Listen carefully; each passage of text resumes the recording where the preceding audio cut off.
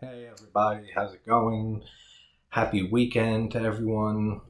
As I've said in other reviews, that slasher films, specifically 80s slashers, are my bread and butter. I absolutely love 80s slasher films. I attribute that to, I started watching Halloween and the Friday 13th series and Nightmare on Elm Street and stuff when I was like 5, 6 years old, 7 years old.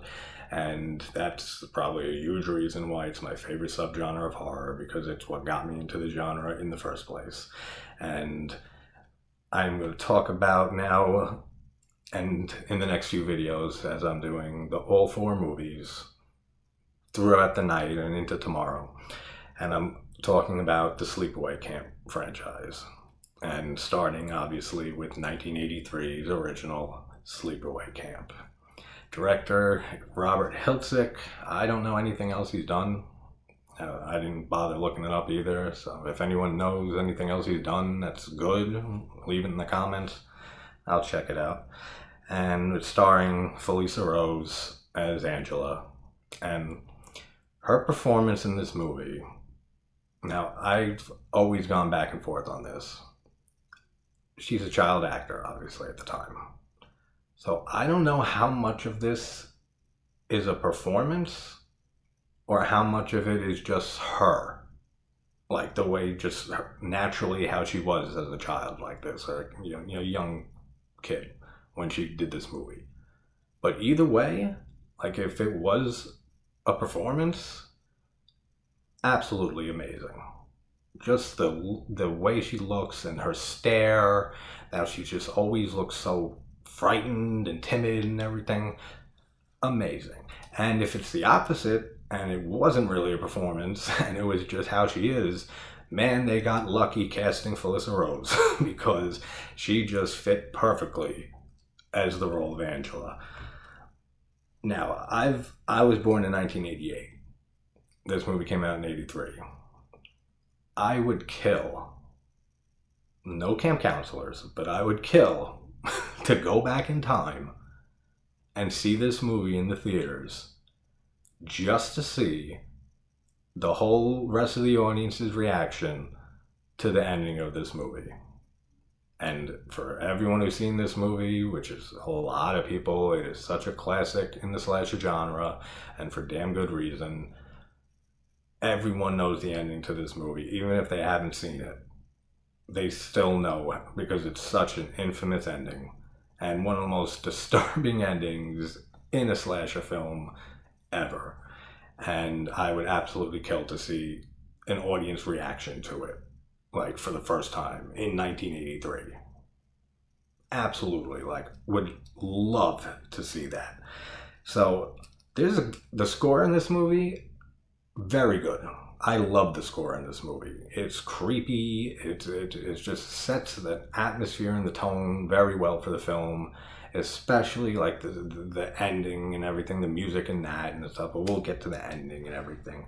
But so we have the opening scene. It's in, I think it's 1975 or something. I wrote it down probably. Yeah, 1975. And we have Angela and Peter, her brother and sister, and they're with their dad on a boat in the lake at Camp Arawak. And I love the name of the camp in this movie. Like, Arawak, it's just like, it rolls off the tongue so well. Arawak. Arawak. I love the name of this camp. Camp Arawak. Such a cool name. And the kids are like playing a prank on their dad, and they like flip the boat over that they're on, and he's like, oh, you're such little pranksters and stuff. And then we have these other kids that are, older. Like, you can't tell how old any of the kids or young adults are in this movie. Like, they seem like they're maybe like 12, 13 years old, something like that. But they have two people that are driving a speedboat and pulling another girl like on a surfboard from behind. And the girl ends up saying that she wants to try at controlling the boat and driving it and stuff. You drive a boat? Is that the term for it? I've never operated a boat, so I have no idea what I'm talking about. But she's driving the boat. She ends up taking over and starts operating the boat here. And they end up, how do they not see that these two kids and the father and the boat that's turned over from such a far distance?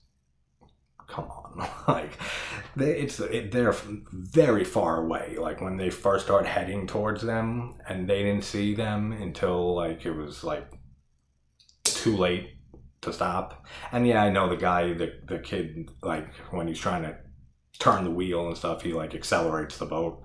But still, like, come on, they didn't see that. That's a little silly. But they end up crashing into the boat and end up killing the father and the son, which leaves Angela as the only one alive. And the guy who's with them on the beach and calls to the father and says, like, the doctor's going to be here or something, we got to go soon and stuff. This guy has, like, no reaction after he sees, and we find out later in a weird fucking flashback that, like, the father and him were lovers and stuff like that. It's such a random flashback. But so this is his lover, apparently, and there is, like, no reaction. He doesn't not jump in the water immediately to, like, check on him and the kids or anything like that. The girl who was riding the surfboard that was being pulled by the boat is a million times more terrified and screaming for help for these kids and the father and stuff than the lover on the beach. Like, he does nothing. He just, like, you get a shot of him staring like, oh shit. That's it. And while the girl in the water is screaming, somebody help us, somebody help the kids. Like, that's just a little ridiculous too. I mean, obviously it's an 80s slasher. There's going to be a ton of stuff that I'm picking apart in this, but I absolutely love this film. And I absolutely love 2 and 3, the sequels to this. I have not seen Return to Sleepaway Camp because I have heard nothing but just dreadful things about it.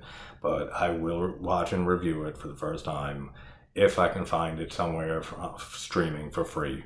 I know all 3 are on Tubi, the first 3, and I'm halfway through the second one right now, so they'll be up by the morning, all 3 of them, and then I'll see if I can find Return to Sleepaway Camp, which I'm not looking forward to, but for completionist reasons, I will try to get that one done too.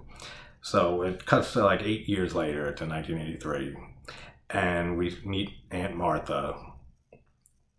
I still don't know what to think about this character to this day. Like, I probably first saw this movie when I was 12, 13 years old, something like that, and I don't know, man. She's such a hard character to describe.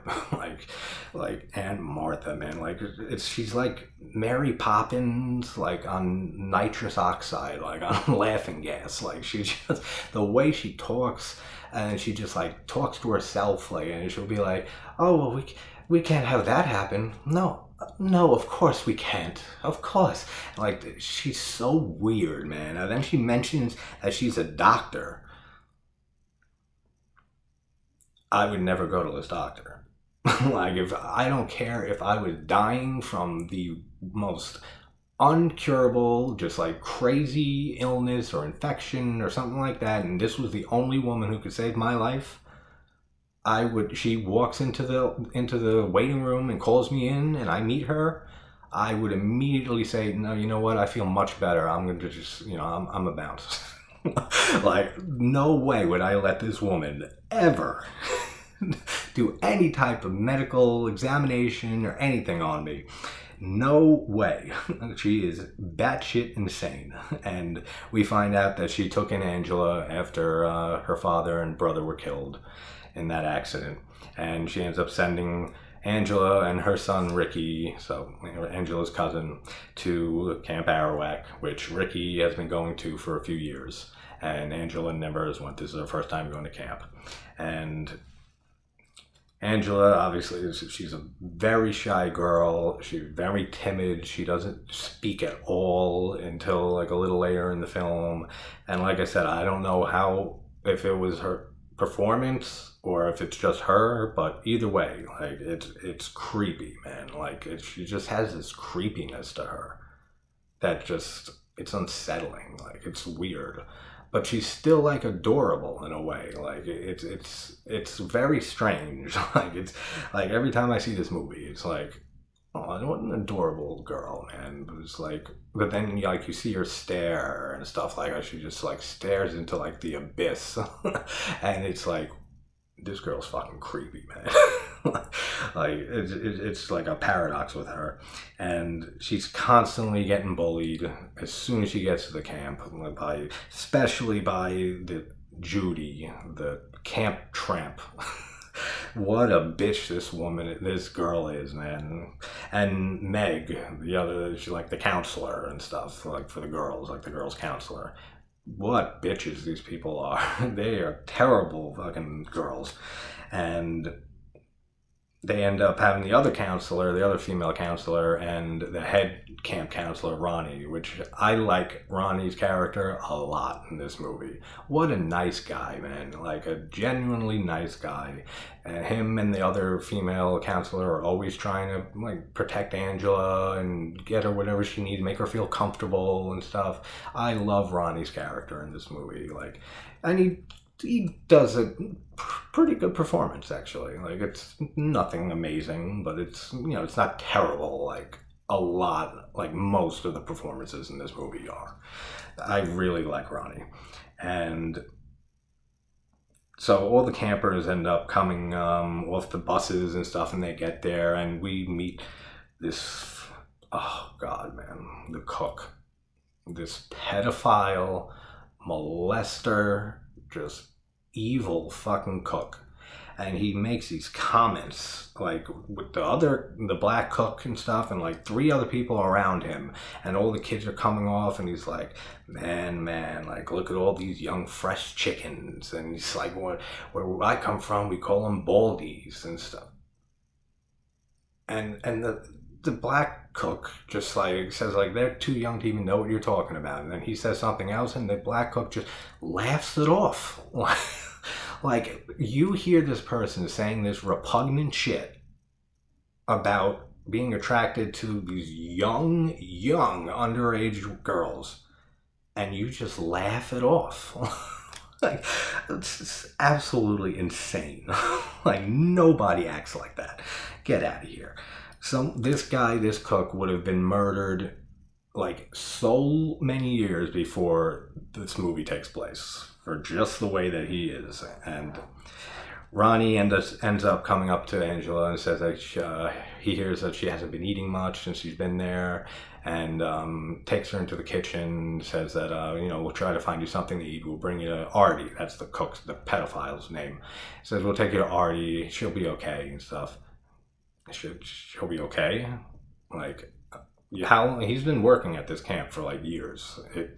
They make that like pretty apparent. Like, it's not his first year here, and he has been around this cook, and he doesn't pick up on any of the sick shit that this guy is into and thinks and says just wide openly, like I said, to like the black cook and the other 2 people around. I would never bring anybody around this cook. Absolutely insane. Like, ridiculous. And then they brings Angela into the kitchen and introduces her to the cook, and just and says, get her something to eat. She hasn't been eating, doesn't like your cooking and stuff, and just creepily puts his hand on her and says, oh, we'll find something for you and something you like. Maybe in the pantry. You never know what you can find in the pantry. Oh, dude, it makes me fucking sick every time this guy opens his mouth. Every time. Like, so disgusting. And he brings Angela into the pantry and starts like unbuttoning taking his belt off and stuff. And Ricky, the cousin, ends up coming in and saying, what's going on and stuff. And ends up, the 2 of them run out and stuff. And then we see the pedophile cook like on a chair, like stirring a soup or stew or whatever it is. It's like boiling, scalding hot water, and we see the killer come and just pull the chair out, and he's like off balance and stuff on like over this scalding pot of water, whatever the hell it is. And I never noticed it until like this viewing, but he says, like, hey kid, like, what are you doing? I thought to myself, I said, I never noticed that, but like, it kind of just gives away completely that the killer is a kid at the camp. And not a counselor, not like just some random killer. Like, it gives it away real quick. And I don't know how I never picked up on that. But, and I mean, they don't really try at all to hide the fact that Angela's the killer in this movie. Like, not one bit. Like, they try to make it like Ricky is the killer, but come on, like, you know, just even the first time you see this movie, you're like, yeah, come on, like, Angela's killing all these people, like, for sure, like, 100%. Like, and it's still fine. It still works. It's still, like, I don't have a problem with it, really. It's just an observation that I made. So the killer knocks the cook off the chair, and he gets severely burned and stuff. Just the pot falls onto him, and he's scalding and burns his face and body. And this guy gets to live while everyone else gets murdered, including those little kids in the woods later up near the ending. But this motherfucker gets to live? Fuck you. Like, fuck you. That's all I have to say. Like, he gets to live. If I was around this guy and saw him doing and saying the things that he did, I would beat this guy like Gaspar Noé's irreversible, like, fire extinguisher to the face repeatedly until his face was a fucking pancake. Like, absolutely. Like, and this guy gets to live. Yeah, he's badly, severely burned. He deserves absolute death. Like, what an evil character. Like, and Jesus, he gets to live. Come on, that's insane. So then Mel, the owner, the creepy old guy, it's like, this is like a camp of pedophiles. Like, it's so weird. It's like half the people here are like pedophiles. And just so weird. This guy Mel, and I've seen this actor in a lot of things. I don't remember his name, and I can't really think of anything else I've seen him in, but I know I've seen him before. He was in a decent amount of things. And so he doesn't want the cook's accident, as he calls it, being spread throughout the camp and anything. He doesn't want the parents finding out. So he basically, like, bribes the black cook and the rest of the cooking crew and stuff and said, hey, you're the head cook now, an extra $50 a week doesn't sound bad, and $15 a week extra for the rest of you. And they're all like, no, that's good, sir, that's good. Like, just, Mel is such a scumbag in this movie. And we see Angela just keep getting bullied and keep getting bullied. And Ricky and his friend Paul try beating up these people, the kids that are picking on Angela. And Paul starts being very kind and starts befriending Angela, and is the person who gets her to open her mouth for the first time when he says goodnight to her, and she says goodnight back. And he's like super excited, and he's like, good night, and just like runs out of the fucking building. It's cute though. I mean, just seeing their little dynamic and stuff, and how she opens up around him. It's kind of cute. And Judy, the tramp from this camp, is just like completely jealous every time that she sees Paul with Angela, because she's just thinking to herself, like, this mute little girl and stuff like that, and what the hell does he see in her? And I think they said that, like, Ricky, the cousin, used to date, or like had a thing with this girl, the camp tramp Judy. That's my name for her, Camp Tramp Judy. And she ends up getting jealous like every time that she sees them together. And we have the next killer. We have the boy and the girl in the boat. And people just love turning boats over and pranking people like that in this movie. We get that in the opening scene with the kids. We get that in this scene with the boy just flipping it over and saying that the girl has her hand in the water, and she says, oh, there's water snakes in there, and if you keep your hand in too long. She ends up leaving, and then the boat's turned over, and then we just see somebody's head come up while he's under the canoe or whatever to the boat, and just drowns him in the water. The kills in this movie, there's not a lot of like gore or like Like, there's not a lot of, like, on-screen, like, really good kills in this movie. But the aftermath of the kills and, like, the bodies afterwards and stuff, there are great effects. Like, really good. Like, when the counselor finds the drowned kid's body the next day, and it's just, like, totally bloated, and the fucking snake's coming out of the mouth, and it's awesome. Looks so good. And Mel, again, wants to cover this up and says it's an accident, that the boy was swimming, ended up drowning. And I wrote, again, awesome shot of the corpse, like with the snake coming out. It looks really creepy. And there's a cop that comes, and it's Mel and the cop and Ronnie talking about what happened to the kid. And Mel's the one just insisting it's an accident and stuff, and the cop and Ronnie are like not believing it. They're like, and Ronnie even says to the cop before he leaves, like, I remember that kid being a real good swimmer. And they have suspicions already. And Mel is just an evil fucking guy that just wants all these murders covered up as they keep on going.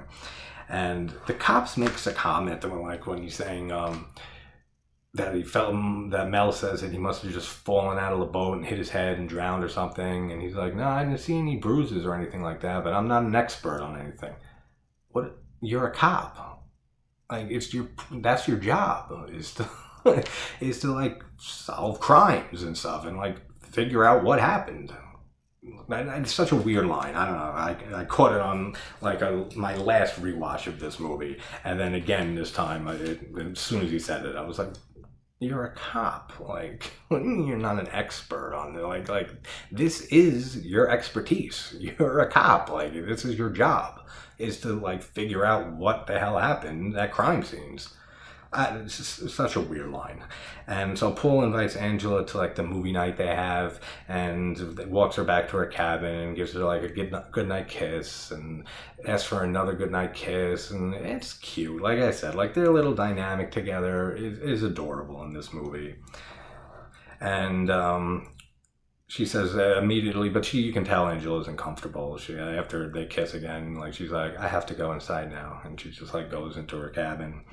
And Judy comes along, Tramp Judy, and tries flirting with Paul. What a bitch this girl is, man. And I always get so happy when I see her murdered later.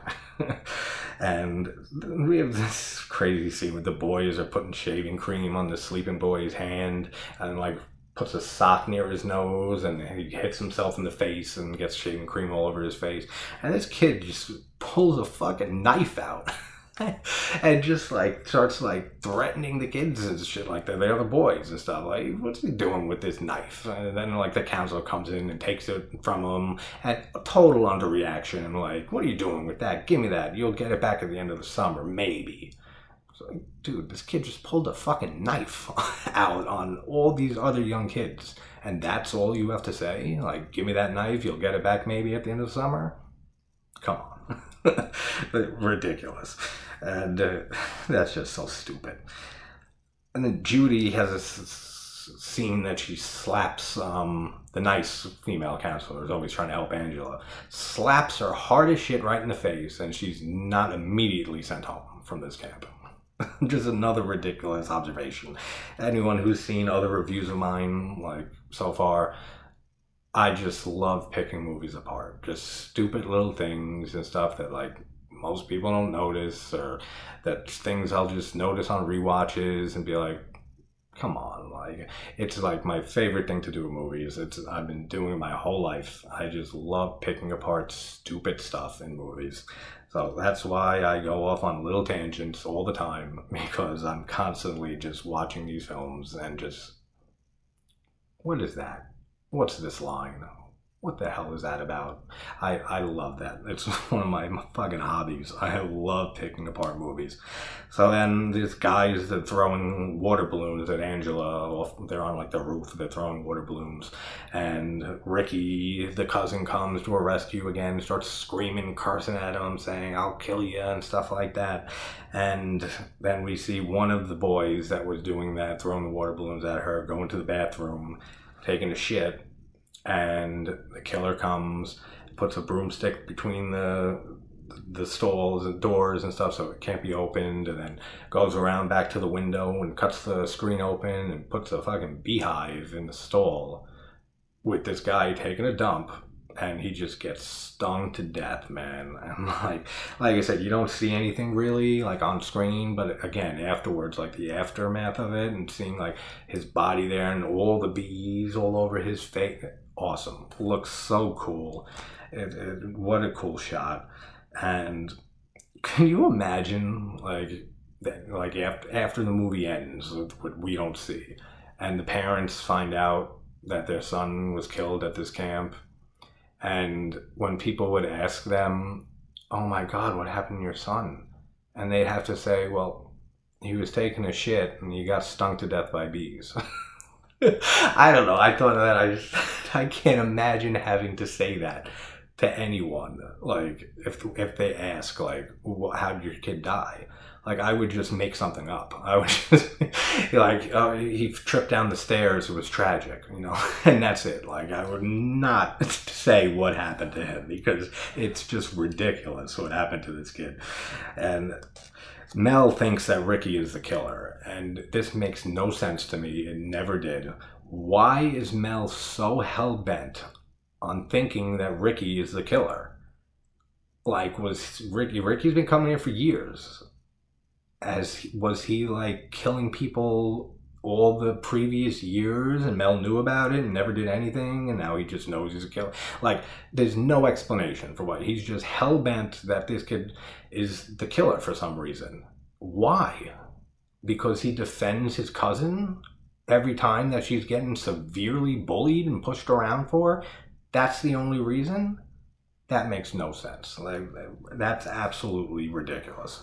Like, he's so hell-bent on knowing and thinking that Ricky is the one doing these killings. For what? Like I said, because he constantly is picking fights with the people that are bullying his cousin? Any good cousin would do that. Like, I have many cousins. Anyone was fucking with my cousins like that, I would immediately come to their rescue and try to help them. Like, and that would make me a fucking killer to this guy, apparently. So weird. And we have Paul and Angela go to the lake, and they start making out. And she's very uncomfortable, again, as you can tell. And that's when we get this weird flashback scene. We see Peter, Angela's brother, who died in the beginning of the movie, and Angela, like, laughing and, like, looking in, like, a doorway and seeing their father with his lover and stuff, like having sex in the bed. Like, I don't know why they put that scene in there. Like, it's just such a random scene. I mean, I guess like it's like calling back to like why she's uncomfortable like around men and stuff like that. And obviously at the end, you know, we know exactly why. But I mean, I guess it makes a little bit of sense. But I always think that it's such a weird like flashback or scene to throw in the movie. Like, you cut this out of the movie and it doesn't miss a beat, like, at all. And Angela freaks out after that, like thinking about this memory or whatever, this flashback thing, and she just runs off. So then Angela catches Judy and Paul kissing like a day or two later and runs away. You can tell she's upset, and Paul goes and apologizes for kissing Judy, and Judy comes, this bitch that she is, and her and Meg just take Angela, and they're saying, why don't you want to go for a swim? You never go swimming. And they pick her up and they just throw her in the water as she's screaming like for her life. What bitches, man. Like, it's so like disheartening to watch. Like, this, I mean, obviously you know that she's the killer, Angela, so it's like you can't feel that bad. But like, your first time seeing this movie and not knowing she's the killer, which again, I said is so apparent that she is, that like they hardly try to hide it.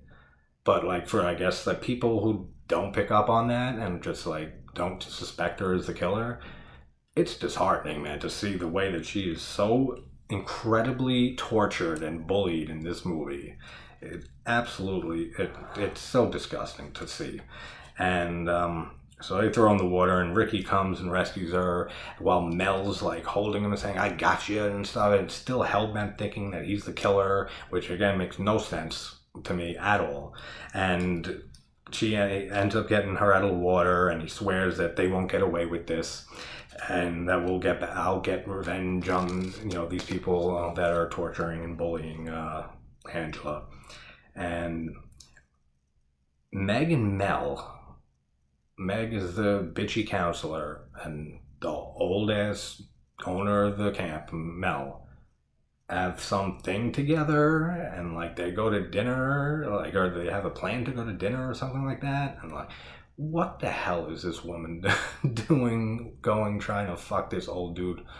And like I said, like, between the cook and Mel, it's like a fucking pedophile heaven at this camp. Like, it's so sick. Like, this is a disturbing film. Like, if like of all the things I've been mentioning and stuff, this movie's disturbing. And it's weird because I actually prefer Sleepaway Camp 2 on Happy Campers. That's my favorite in the series. I just like the campiness of it, and Pamela Springsteen's performance in 2 and 3 is just so good. But obviously this one is a lot more serious and a lot less campy, and I go back and forth on them. Like, I love this movie, but I absolutely adore Unhappy Campers and Teenage Wasteland too. I like all 3 of these movies. Like I said, I haven't seen Return to Sleepaway Camp, so I don't know, but all I've heard is terrible, terrible things. So if I get to see it, you will hear my thoughts on how terrible it probably is. And so they plan on going to dinner and like meeting up for dinner at Mel's place, him and Meg. And Meg goes to take a shower, and the killer comes, and this is like one of the only like on screen like bloody kills that we get in the movie. And the killer just through the back of the shower, just with a big ass knife, just sticks her in the back and then drags the knife down in the blood. Great kill. Looks really cool. The blood is great. Like, it really cool kill. One of my favorites in the movies. So Paul tries apologizing again to Angela for what happened between him and Judy kissing and stuff, and she tells him to meet him at the lake that night. And we have these small children, like they're like the youngest kids at the camp. Like, they're young kids, and they go on this like camping trip overnight with their counselor. And there's like 6, 7 of them or something like that. And 2 of them, like, one of them starts saying he's cold, he wants to go back to the main camp. And the counselor's like, just go to sleep, and he's trying to sleep and stuff. And then another one chimes in, he's like, I want to go back too, and stuff. And he's like, all right. And he ends up getting up and driving the 2 of them back to the main camp. And then we see a POV shot of the killer coming and picking up a hatchet. And man, what a crazy scene when we see this counselor come back and the rest of the little kids are brutally fucking like hatcheted up, just butchered. And you don't see much, but like, you know what happens, and that's all you need to know. And what a disturbing scene. What a brutal scene. Like, for 1983 too, especially, like, I can't think of many other movies like from that time period even that has such like young children that are brutally murdered like that. Like, that had to be like some fucking scene like in 1983 when this movie came out. Damn, man, it's just disturbing. And so Mel ends up finding Meg dead in the shower, and again, it's Ricky, and just, I'll get him for you, Meg. It's just such a weird, I can't stop saying it. It's just like, why? Like, why does this guy think that Ricky is the killer? It will never make sense to me. If any of you that are watching have an opinion on that, or like why he thinks and is so hell-bent on thinking that Ricky is the one doing these killings, please explain it to me. Like, please put it in the comments, like, please. Because every time I see this movie, it just annoys the living shit out of me. Seeing him constantly just, and then when he does later, and I'll get to that. And then, so we see this, it's such a weird shot. We see the door open to the girl's cabin, and Judy's in there. The camp tramp Judy. And you see the killer And it's obviously not Angela. It's Ricky with a wig on. It's so weird. And I think I read years ago that Felissa Rose's parents didn't want her being in like the murder scenes and stuff like that. So that's why they had like the actor who plays Ricky do this scene, especially because of how crazy this kill is coming up. And that makes sense, but still, I mean, they could have just not showed that shot of the killer. Would have worked fine. Or just a POV shot of the killer coming into the cabin and stuff. Like, just the fact that it just looks so stupid. Like, when you see him standing in the doorway, it's just so obviously Ricky with a wig on. And it just looks so dumb. It really looks stupid. But we get my favorite kill in this movie, which is just brutal, man. And you don't see anything, but just the implications alone. When Judy gets killed by the killer with the pillow, smothering her face with the pillow, and then takes the hot fucking curling iron and just shoves it up her pussy. Dude, when I first saw this movie, I said I was like 12, 13, that shit was so disturbing. It's like, Jesus Christ, what the hell am I watching right now? My favorite kill in the movie. And I love gore in my slashers, and this has no gore at all and stuff, but like I said, just the implications and lets your mind go to exactly what's happening. What a disturbing kill. Absolutely brutal, absolutely amazing. And what an underreaction from Judy. Like, I know she's being like smothered with the pillow, but like all she does is like, you see the shadow of her hands like this. That's it. Like, you have someone smothering you and then sticking a curling iron up your vagina, and all you can do is like wiggle your hands around a little bit. I would be kicking and screaming and punching and dude, what an underreaction to that, like, to what's happening to her. Like, I always laugh at that. Then the counselor with the kids comes back, and like I said, and he finds the little kid's butchered, and I said again, just brutal. From 1983. Just such a sick scene, man. Like, I couldn't imagine like being that counselor and coming back and finding these young kids butchered like that. Crazy. And Ronnie gets a call about the kids being dead from that counselor, and starts announcing to the counselors and stuff, there's a killer on the loose and everybody's staying in your cabins. And we have Mel that finally catches up with Ricky and just beats the living shit out of this young kid. And all I could think about every time I see this is, thank God Ricky lives, because the lawsuit that they would have against this camp and would absolutely win would be incredible. Like, the lawsuit that is guaranteed for them to win. Oh, I wish I was Ricky getting my ass beaten just to win that lawsuit. And killer ends up shooting Mel in the neck, and he's like, before he gets killed and stuff, he's like, it's you, it can't be you, and stuff. And again, like, they don't try at all to hide that Angela's the killer in this movie. But again, it doesn't matter. Like, it's such a great film that it never bothers me, really. I just have to point it out. But she shoots she shoots Mel in the neck with an arrow, right in front of the archer range, which is the kill we should have got in the first Friday the 13th with, oh, come on, what's her name? Not Darcy, not, I can't remember. The one that goes in the pouring rain and in front of the archery, range and stuff, and then it just cuts away and she screams. This is what we should have saw in that movie. Like, this is the kill we should have gotten instead of that cutaway in Friday the 13th. And Angela meets Paul and tells him to take his clothes off so they can go swimming. And the cop and the counselor find Ricky like severely beaten, and they're surprised that he's even alive. And again, a lawsuit. Massive lawsuit. Just absolutely. And this cop, he's in the movie earlier, like I said, when he's talking to Mel and Ronnie about the boy who drowned and stuff, and he has a mustache. and it's just a regular mustache, looks fine. And then when we see him at the end of this movie,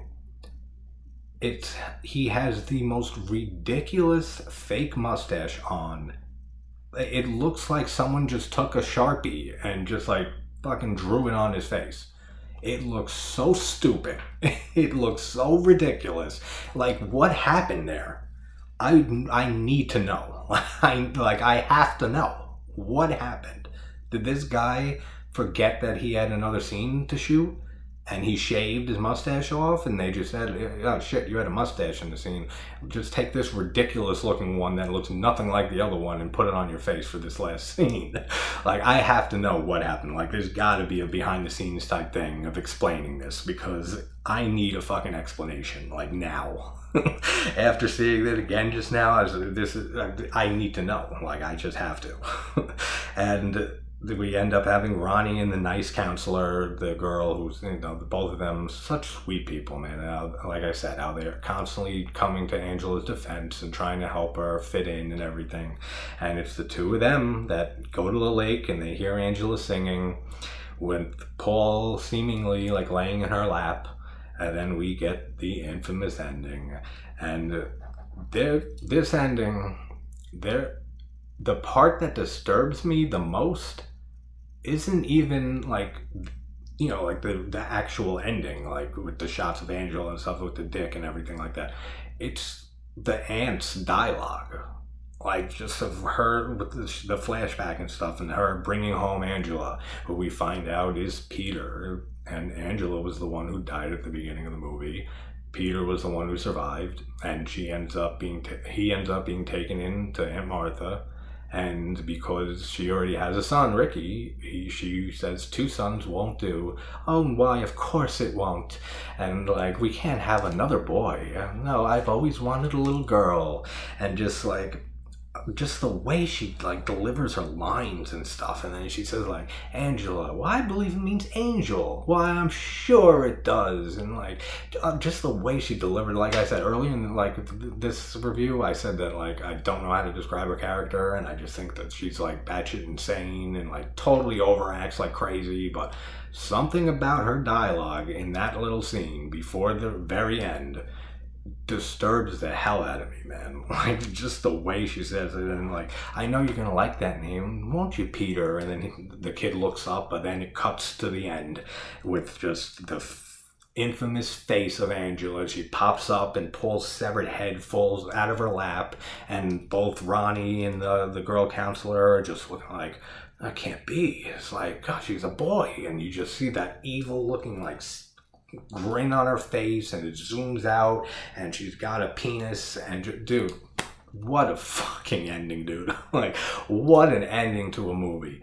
Like I said, I would kill to go back in time and just be in the theater in 1983 and see everyone react to the end of this movie. Like, you can sort of relive that, I guess, now by like going on YouTube and looking for like ending of Sleepaway Camp reaction or something like that, which I don't like watching reaction like videos at all. But to be in the theater and see how everyone was just absolutely blown away by this ending that nobody saw coming. Like, no one sees this ending coming. Impossible. Like, it's just so out there and random that like, and that's why it's such a famous ending. That's why it's infamous. Everyone knows the ending to this movie. And it is just absolutely insane. And just her breathing and everything when she's standing there with the creepy ass grin. And then it just fades to like green. The screen just turns green over her face and stuff like that. And that's the end of the movie. Like, dude, what a great slasher film. I've always loved and adored this movie. Even though, like I said, I just picked little stupid things apart through a lot of it, but I absolutely adore Sleepaway Camp, and like I said, I love Sleepaway Camp 2 even more, and I will have that up in an hour or two. So I will see you guys soon for Sleepaway Camp 2, Unhappy Campers, because I'm a happy camper.